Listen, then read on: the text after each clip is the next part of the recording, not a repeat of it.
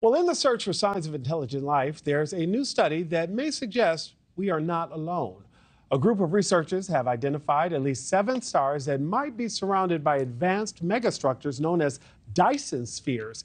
Dyson spheres, what? Emily Finn joins us now to tell us more about this. Emily, Dyson spheres, possible megastructures, all of this is a lot to take in. It certainly is. It might freak you out, it might pique your interest. I mean, it's certainly interesting. The thought is that potential superior intelligent life might be creating buildings or devices to harness energy around their home stars or planets, creating these so-called alien megastructures. This newly released study published by a group of researchers in the monthly notices of the Royal Astronomical Society specifically looks at the theory around Dyson spheres and finds at least 7 stars might be surrounded by these alleged alien structures already. The aliens, I guess, have been busy. The group looked at infrared heat near stars located within 1,000 light years from Earth, a type of heat that can't otherwise be explained.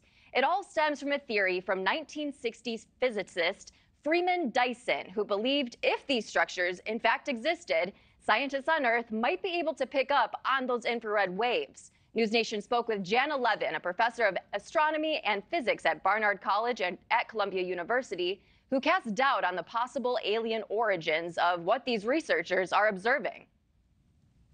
We are in a new era in terms of our understanding of how prevalent planets are and how planets are absolutely prolific in the universe.